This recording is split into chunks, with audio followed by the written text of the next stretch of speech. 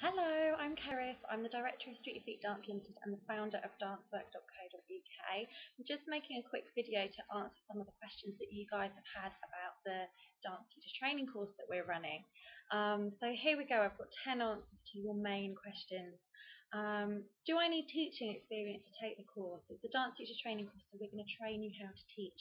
All we ask is that you have 3 years of dancing experience so that you can pick up all the moves and the routines and things that we're going to teach you, so that you will also be able to teach these things in your classes. Number 2, can I enter students into exams? Yes. You'll become a professional member of the IDTA and you will be able to run amateur IDTA exams in your classes. You'll be able to run any genre of exam that comes under the freestyle banner. Will I get professional membership? Yes, you'll become a professional member of the International Dance Teachers Organisation, where you will get access to free seminars, further training, freestyle events and other IDTA events across the UK. Will I be supported on the course? Yes, you will. We offer unlimited email support while you're studying. We have an online support network group for you to join, and you'll also receive our personal email addresses and telephone numbers so that you can give us a call or let us know if you require any extra support. We also give you support after the course as well. What kind of qualification will I get? You get the IDTA Freestyle Associates qualification.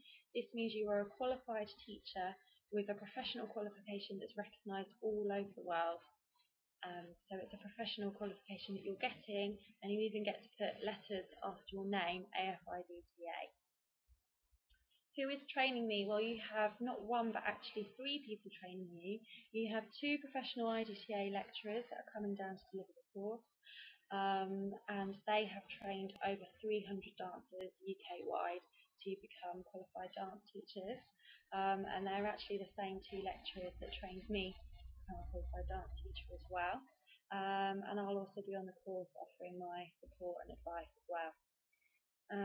Will this open up new income streams? Yes, absolutely. If you enter your students into amateur exams, that's one way of achieving a new income. Also, we had some students on our last course who have told me that since gaining their qualification, their classes have doubled in size because they announced their qualification on our website. And also that they're more employable. They can now go into gyms, into local council, into schools, and deliver programs there that they previously weren't able to when they were working as dance teachers but weren't qualified. And can I get a CRB and insurance? Once you're a professional member of the IDTA, yes, they will process a CRB check for you, which is really important and sometimes quite difficult to get hold of, but you do need one of these for working with young people and children.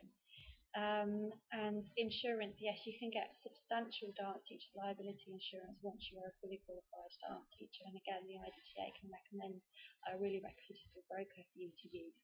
So I hope that answers some of your questions. If you do have any further questions, please feel free to email me, keris@dancewerk.co.uk. I'll put a link at the bottom of this video as well.